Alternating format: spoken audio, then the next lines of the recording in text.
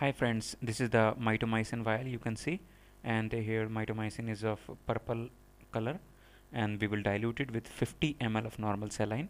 This is 40 milligram of mitomycin is there, and we are giving in this patient. This patient was of bladder tumor, and we have resected the tumor with the process known as TURBT.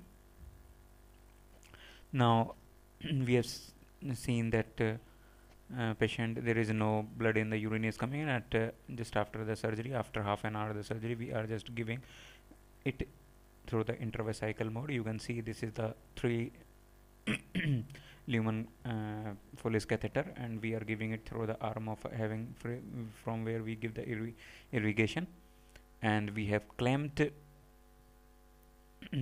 every orifice, and after applying it, after inserting it in the vesicle, we will leave there in the vesicle for 2 hours, and for that we need to clamp the that for this. You can see we are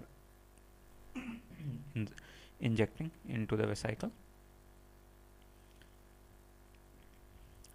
You see the artery forceps is basically, we have clamped right now the Euroback,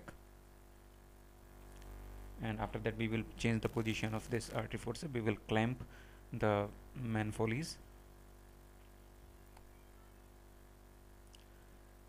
Thanks for watching.